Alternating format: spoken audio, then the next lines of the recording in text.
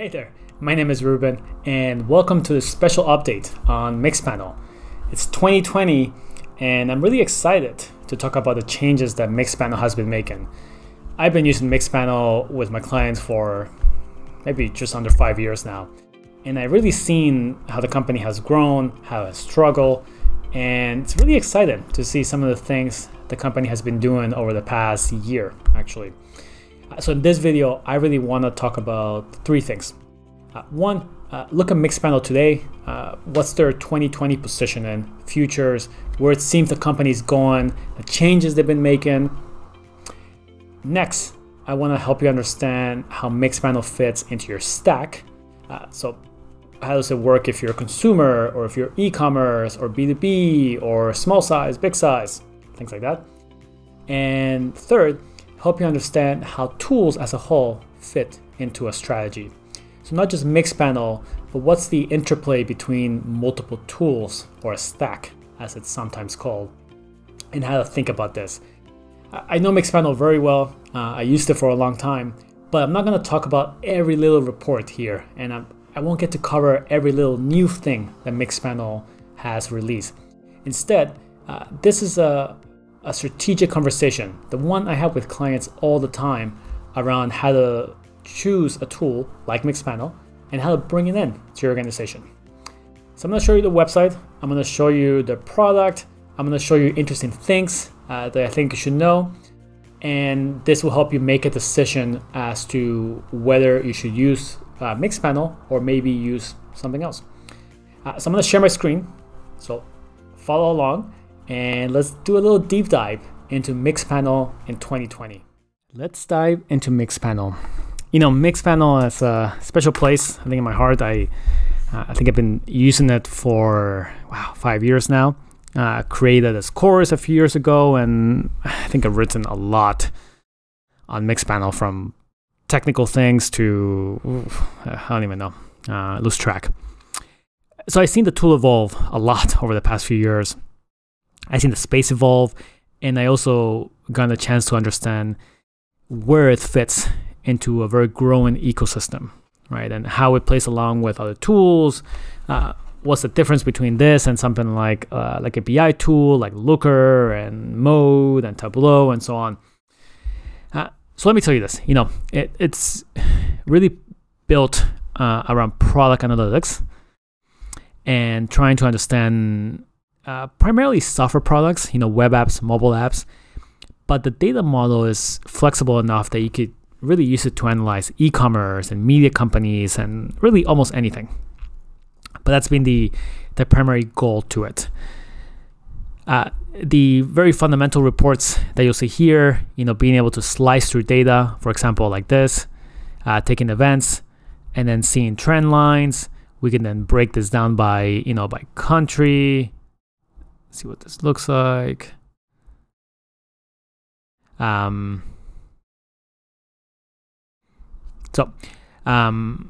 This is sort of the fundamental idea. We have events, event properties. We can go through them. We can build funnels. We can build cohort analysis with retention. We can see individual users. We can send messages and experiments. It's a lot of the basics in Mixpanel. Now, over the past 2 years, the tool wasn't changing very much, and it actually felt that some of the competitors were much better. Amplitude was one that was coming to mind quite a bit. But over the last 6 months, maybe 12 months, Mixpanel has been doing a fantastic job at updating the tool. And what you see here is a lot of new things, a lot of new UI, completely new reports like impact, flows. We have cohorts in here, which is also brand new. Data management, which is a data governance. Some of the new things that were added. So Mixpanel today, in early 2020, is a solid tool. It definitely feels up to par with whatever else is on the market. And it's also quickly changing, right? They're adding a bunch of new things, and there seems to be an energy in the company for releasing new features and really catching up, right? There's also a big trend towards leveraging some of the machine learning trends, what they call data science models. So things like some of the predict, This is impact theory launches, and this is signal, right? These are some of the machine learning reports that they're releasing to help you take your data and run some more advanced models, even if you don't have the people in-house to do it. So that's where some of the work that Mixpanel has done has gone. They also done a lot of integrations, so taking the data out, something that's I think quite popular and will continue to be quite popular. So either bringing data in or bringing data out. And they expanded their messaging a little bit, right? We have journeys here, which is similar to what something like Intercom might do. You have multiple messages in a single campaign. They added dashboards. Believe it or not, dashboards wasn't here for a long time, and now you can build custom dashboards of different kinds with different widgets. It's fantastic. You can get those emailed to you on a regular basis, weekly, daily, or whatever you want.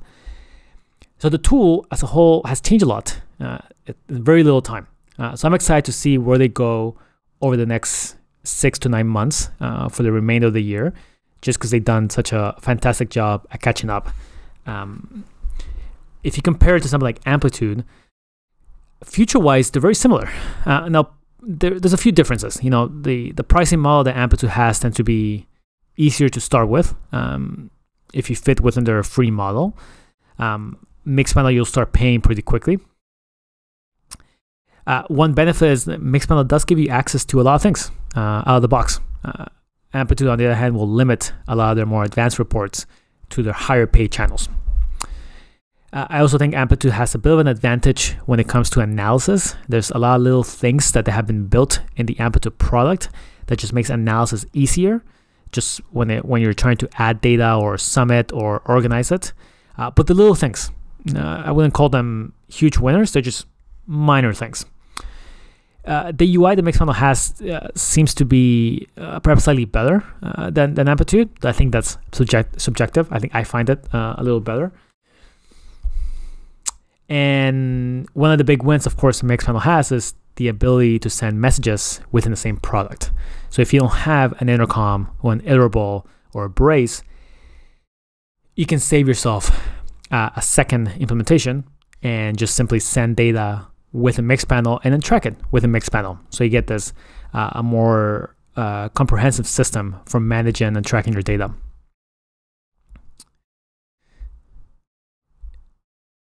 Other than that, they're very similar beyond that. And with clients, we sometimes have to make choices between them, and when we compare them and we rank them, we still end up, I think, pretty close. There might be a couple factors like the messaging that edge it out, but a lot of the core functionality is really similar. That I think they're fantastic choices for any company that's looking for them. Now the space is changing. As you can see, I think the feature parity is something that will continue. That is, the tools will continue to be somewhat similar in future, maybe slightly different directions, but nothing completely different. Unlike maybe Heap, which has a very philosophical difference in how they track data. As a side note, Mixpanel actually added an auto track functionality, and they actually had to shut it down. It didn't work as expected, and it's never come back online. So I think don't think Mixpanel will continue going that route of auto tracking data. But I would expect to see more integrations in the space. More ways of bringing data in to the product and taking data out. I think it's about freeing the data and not keeping it locked in. It's about playing nicer with other tools in your stack because there's no one tool that can do it all. And I will also expect to see more machine learning reports. So see more ability to run advanced models on your data without having full-time data scientists. So that's where I would see the space going. And it's exciting. There's a lot of things that this tool can do. And I think you can get a lot of value from it very quickly. Lastly, let's talk a little about the broad strategy. Let's not get completely caught up in the weeds and look at the bird's eye view. You want to think about your strategy in 3 dimensions: people, who's going to be using the data, process, how they actually go through the data and find insights, and then providers, the tools, the software. Mixpanel is, of course, at the very top, but you really want to go bottom up. If you go top to bottom, as a lot of companies do, you're going to choose a tool based on what you think might be cool or what might other companies in your industry be using. And then by the time you get down to people, the unique makeup of your company, you might find yourself a little stuck with something that just doesn't really resonate with who your team is or what they need or what they're able to do. So any data strategy, you want to make sure that you give it some time to think about these 3 dimensions and make sure they all align with each other. And you're not just going based on what could work or what could be awesome. It's sort of trying to base it in reality and build a foundation that makes sense before you take on tools at the very top. And that's it for Mixpanel. In the way the product has changed a lot of the fundamentals are still there. I think there's been a lot of improvements that make the product way better. Even the pricing, Mixpanel moved to an MTU pricing, monthly track user pricing, which makes it easier to understand. Instead of just before, I think they had a people component, event component, and it was hard to explain, even for me. So now we can just look at how many users you have and just simply track it based on that. So it's a simplified pricing that works for most users. So great choice. And if you have any questions, let me know by posting them in the comments below. I'll do my best to answer them. Make sure to also like and subscribe to this video. And as always, my name is Ruben. We'll talk soon.